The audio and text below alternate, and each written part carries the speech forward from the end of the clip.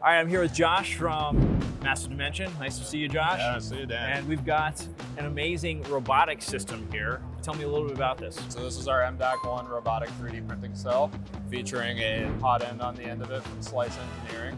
The amazing thing about this is it goes up to 500 degrees C, so you basically can throw any 1.75 millimeter filament through it. So yeah, right now we're just using some PLA from Polymaker, and we've been printing with this all show long without issue. And yeah, really this product is kind of, basically the lowest barrier to entry for robotic 3D printing. It's, very useful in the educational sector for universities, so that way students can learn this type of technology. And then eventually, when they graduate and move on to the workforce, they can use the larger industrial stuff to be fluent with that. We do have a lot of customers in that space that literally will build a course and curriculum around this product.